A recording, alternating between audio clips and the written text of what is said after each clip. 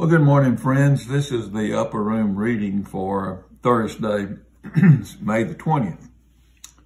And the title is Holy Signs.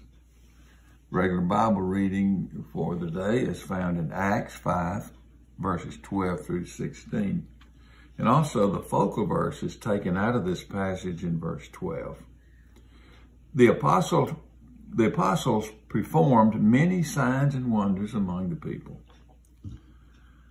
So William Elliott from over in Northern Ireland in the United Kingdom sends us this devotional. God has given us many signs to show us how to know and follow our Creator. If we look up into the sky at night, we can see what astronomers tell us are millions of galaxies, each with more stars than the number of grains of sand on the earth. A sign of God's greatness.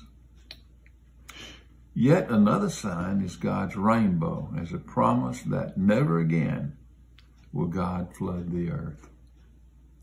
The clearest and most powerful sign our Creator has given us is the cross, which demonstrates how much God loves us. What signs can we leave for others?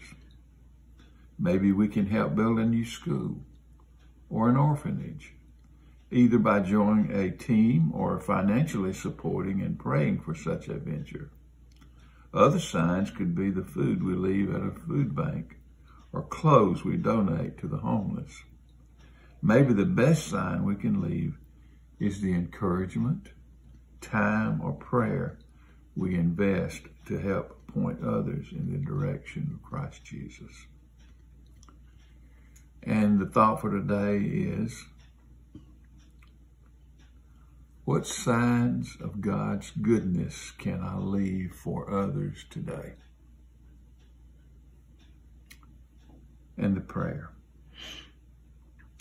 Dear God, thank you for the signs you have given us. Most of all, we thank you for your great love for us. In the name of Jesus, who came to show us the way to you. Amen.